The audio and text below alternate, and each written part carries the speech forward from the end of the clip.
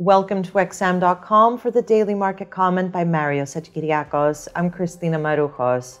Geopolitical tensions have returned to haunt financial markets. The U.S. president called on all American citizens to leave Ukraine immediately on Friday, citing the threat of a Russian invasion that could begin at any moment.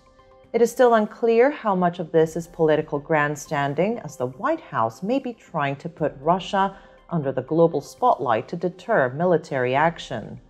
Nonetheless, market participants took the warning seriously, which sparked a classic flight to safety.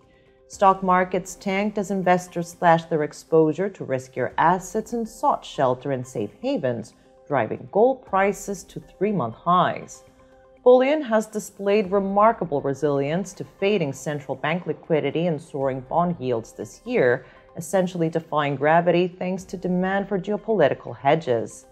The heated rhetoric has also been a blessing for oil prices, which rose to 7-year highs amid fears of an energy crisis in case Western sanctions cripple exports from Russia.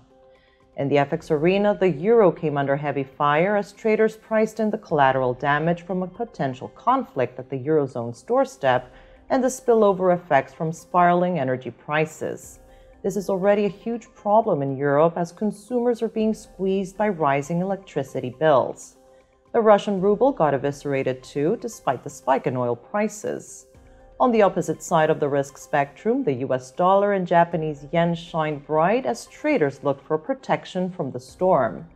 Beyond defensive flows, speculation around what the Fed will do next has also put the wind back in the dollar sails after another scorching hot U.S. inflation print sent bond markets scrambling to price in aggressive rate increases. 6.5 rate hikes are now priced in for the year. The probability of a 50 basis points move in March has gone through the roof, and there is all kinds of speculation about an emergency Fed meeting being called this week. Global markets are at the mercy of politics for now, and whether the Ukraine crisis evolves into a kinetic war is what matters most. On the bright side, if the situation de-escalates peacefully, the ensuing relief rally could be rather powerful.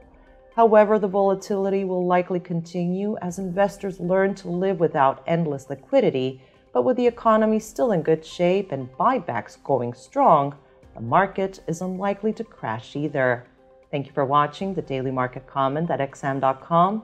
Have a great week.